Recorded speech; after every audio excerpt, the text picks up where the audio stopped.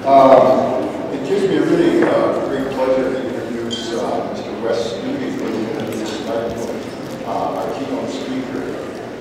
Before we go on, I just wanted to mention that Wes has been a very good supporter of ILI and has come to many of our conferences and he's just done a lot of work on our behalf. Honorary chairman of one of our committees, and he speaks for us and just a very generous man. I'm happy to know him to be his friend. One of the things that I found out about him as we went along is that he is also a first language speaker of his own language, Cherokee. And for that reason, I asked him to introduce Litefoot, who is also of the same nation. And he's also been a language teacher, so he understands the things that he may be going through. And his mother is still a speaker. And so with that, I would ask Wes to please come up and introduce our keynote speaker.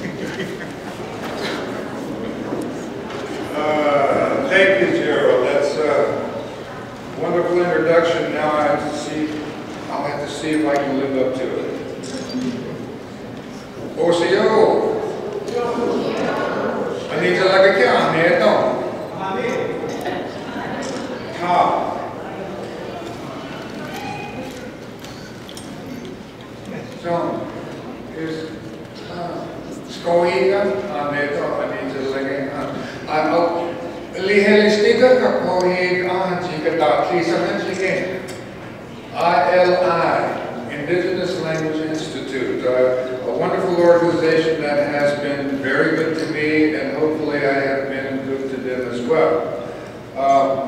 I have the distinct pleasure today to introduce a man whom I met a number of years ago as a young man when he was a rapper named Litefoot.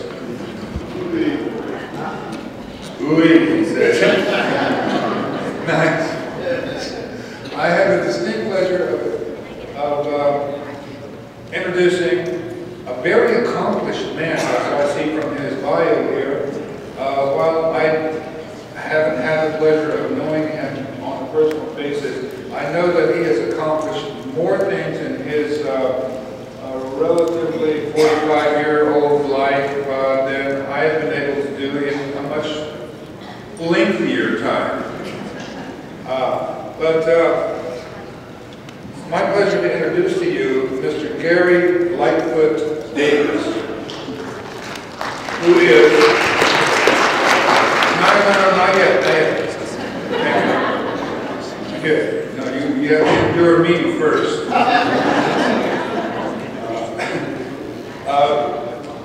Gary is an enrolled member of the Cherokee Nation of Oklahoma, which I am not enrolled, but I am of Cherokee Nation. And Gary serves currently as the President and CEO of National Center for American Indian Enterprise Development. Just getting that title out is quite an effort. But in any case, before being appointed as President and CEO of NCAIED, Mr. Davis served as on the organization's board of directors. Now, Mr. Davis is also a successful feature film actor, and I've seen him in the film Indian in the Cupboard, and I'm glad he came out.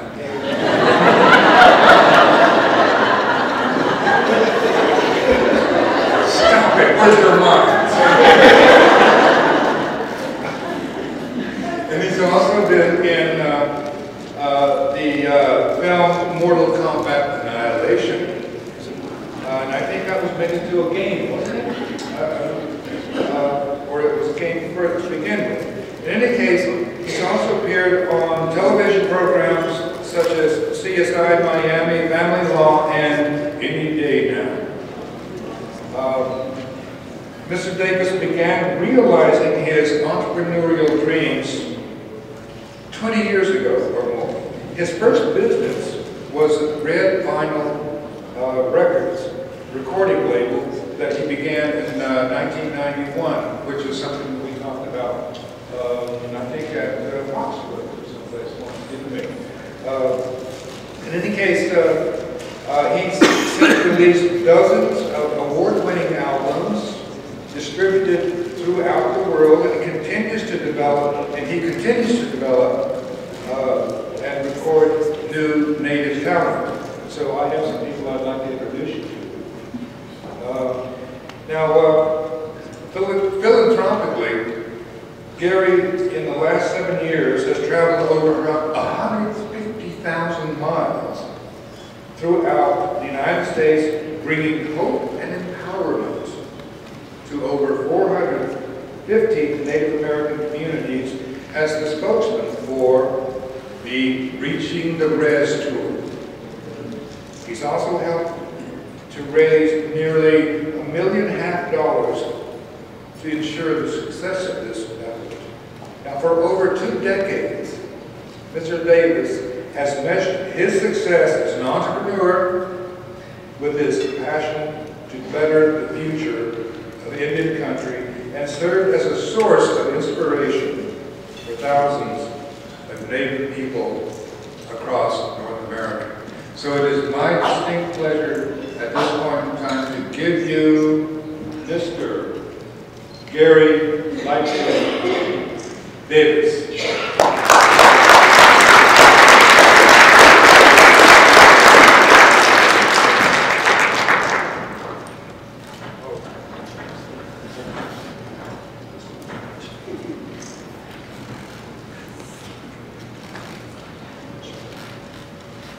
Good morning.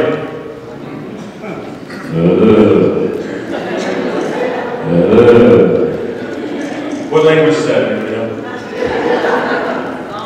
Good morning. Yes, zombie. Good morning.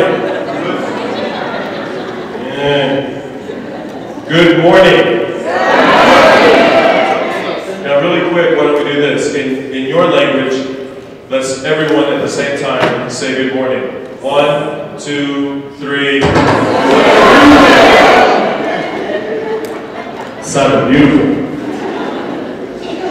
We have a short, well, it's not too short, but it's something that I believe sometimes words on paper and sometimes when things are communicated and you read them, and no matter how much you try to put into making it really embody and capture some of the things that you might have done, it really never does justice to seeing it with your own eyes.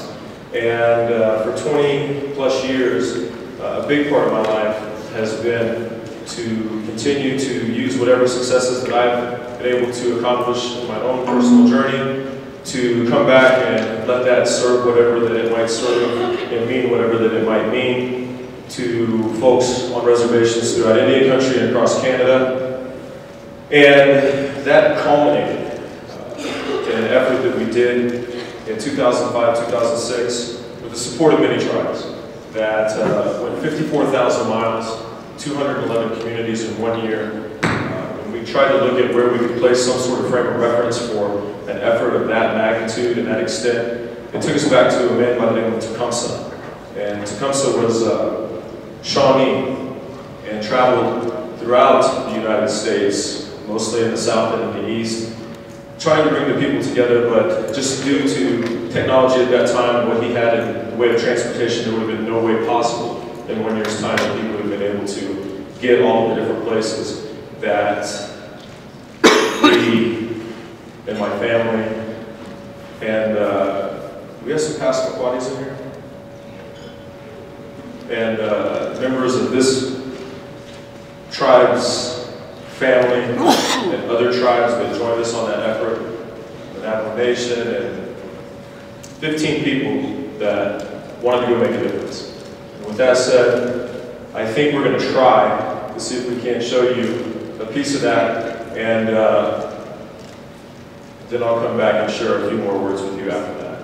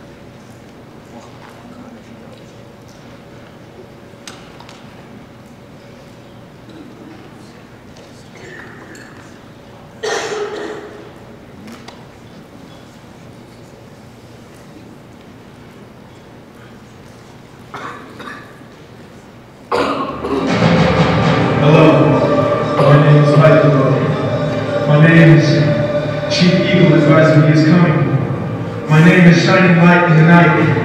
My name is Turtle. My name is Star. My name, from my mother's people that I was born to this earth for, is Obsidian Tongue. I am of the principal people. I am Wolf Clan. I am that warrior clan. I am of those who are tied to the mother. But mostly, I am of the Creator.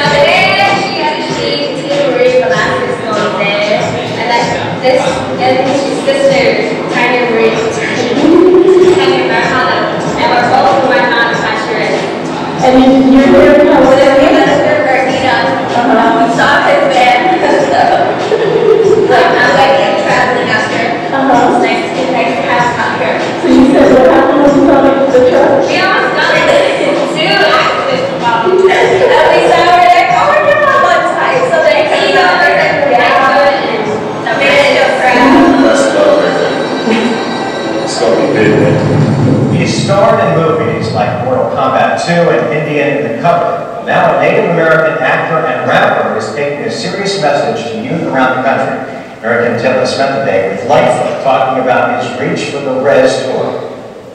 Then we have our living quarters. Actor and rapper Litefoot enjoys talking about the tour bus he designed, complete with a built-in audio and video booth. This will be his home for 5 years. Litefoot, his wife Carmen, son Juana, and a crew of 10 are traveling around the country as part of the Reach for the Res tour.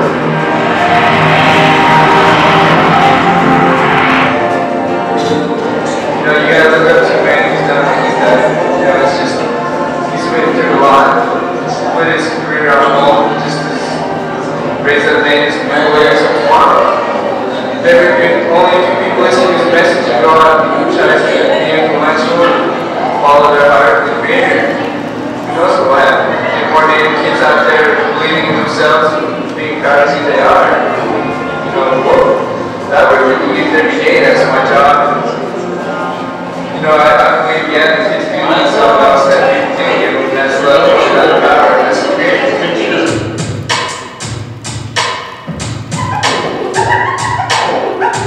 His goal? To encourage Native American youth to stay away from drugs and alcohol and become positive role models. To encourage them to pray, to encourage them to the Creator, to encourage them to understand that they themselves have been put on this earth for a purpose. A message he promotes through rap music. There are 500 tribes in the U.S., each with different belief systems, which is why he won't promote anyone's religion. Encouraging young people to pray, he says, points them in the right direction.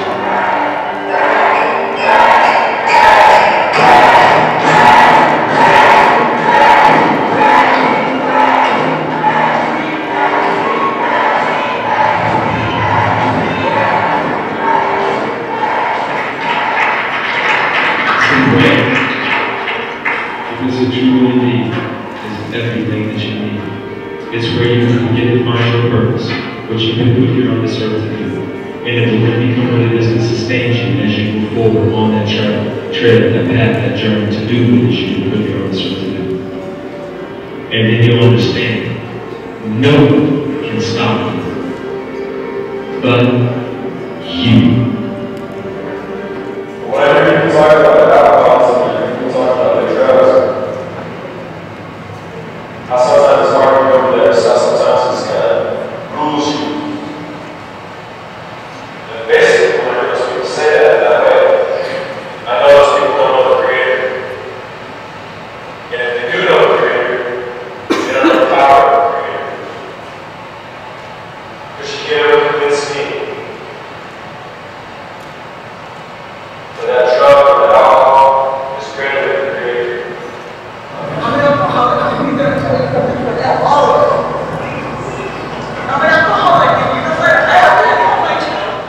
Cherokee. This is Cherokee.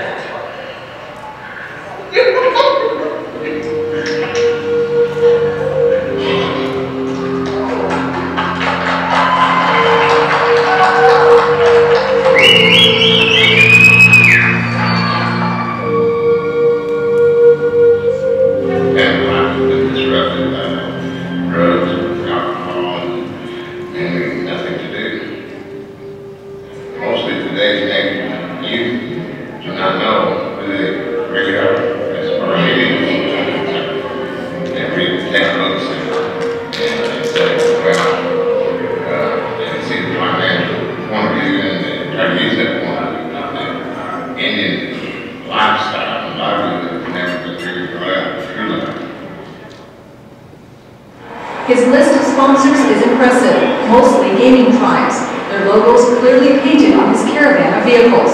In return, he gives free concerts.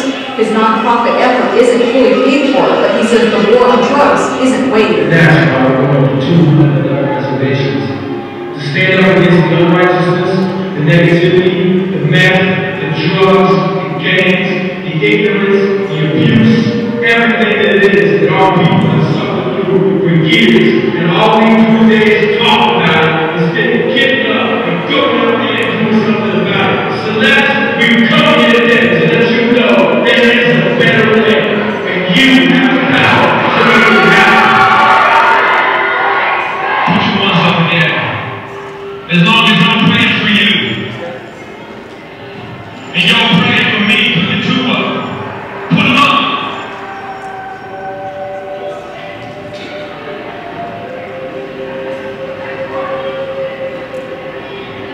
We're never going to be apart, Cross.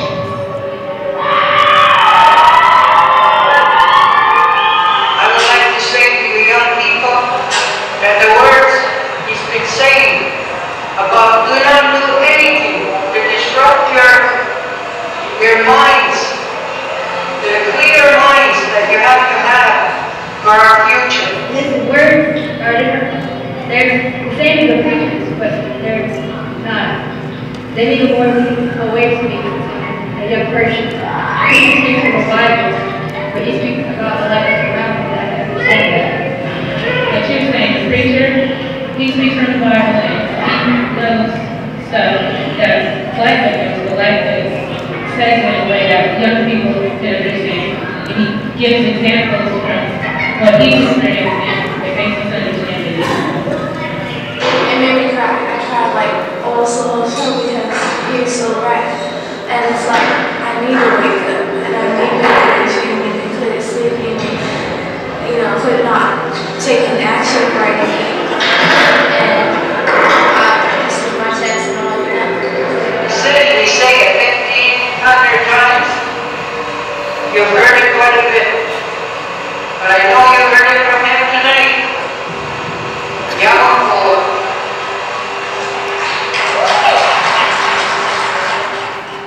He was put here for a purpose. He understands that. And that the Creator has allowed him to go out in the Indian world and really relay that message. And I can't think of anyone that could do that and that can take on that responsibility more than like he is. He's an inspiration not only to the youth, but people like me.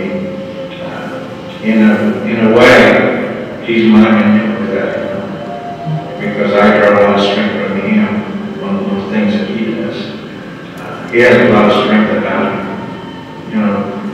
There's reasons that each of us are placed in this world, and I believe that he's just fulfilling what was his reason for being in this world. They're not there for today, for all people. And we just pray that more will take heed to the messages that he has for everybody, because he's one of a kind. He really is.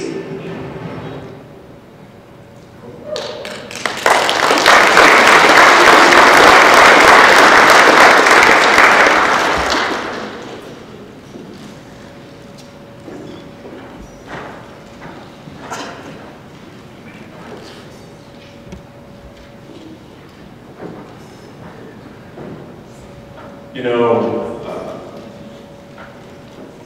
every single one of us has a purpose. The unfortunate thing is that some of us might leave this earth without ever coming in touch with what that purpose is. If there's one thing that I can ever say that I'm most grateful for, or that is my biggest blessing, is that I didn't have to wait to be 80, 70, 60, 50, 40, 30, to understand that I was put here on this earth for a reason and a purpose. That the Creator, long before that my body made it to this earth, had a reason for me. And you know what? That makes us all instantaneously the same. Because I'm no different, better than anybody in this room. Because every single one of you was put here on this earth for a purpose, for a reason, with something to accomplish. And it's interesting because not very long after we get here, we start instantaneously becoming distracted with everything that you can imagine as children. And then on our journey, sometimes people with good intentions do some incredibly horrible, horrendous things. Good intention, good and well-placed things that get people so far off out in the weeds, and we wonder why, and we wonder how that could have ever, coming from that place, ended up with that end result.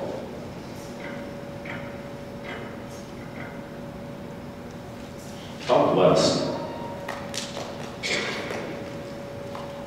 I'm blessed. Amen.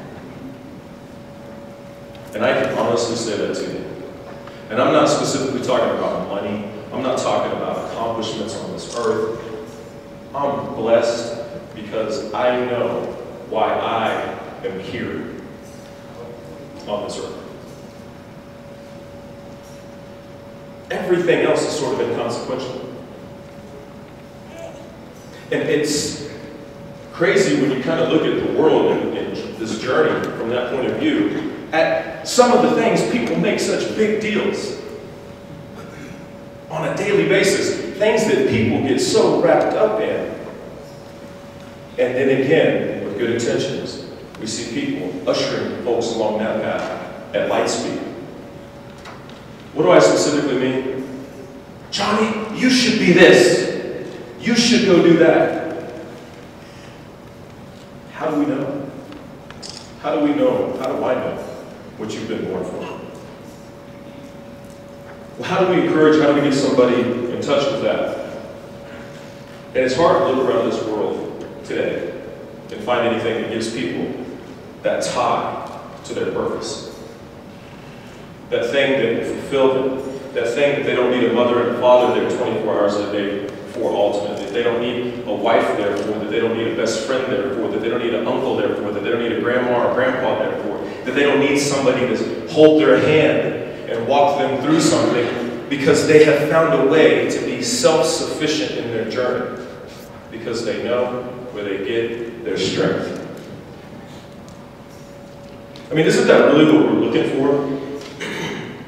When you really break it down, aren't we looking for ways to be self-sufficient? We're looking for tools to build within our framework that we can then go to provide for our family, to give us a level of accomplishment, and to do something for our community. I mean, I would hope that those would be three of many things maybe that are up there at the top of your list.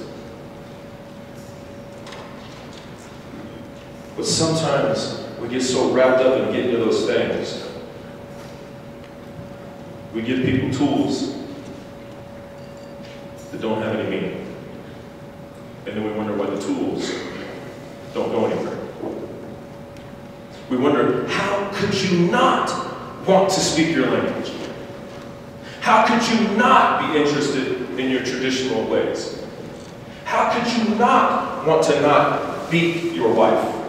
How could you not want to not drink? How could you not want to be an alcoholic or an addict? Or how could you not want to do something with your life to contribute for future generations of our people? How could you not want to do that? But then we turn around and we see people saying through their actions, that's the path they're on. People maybe that have grown up on the reservation their whole life.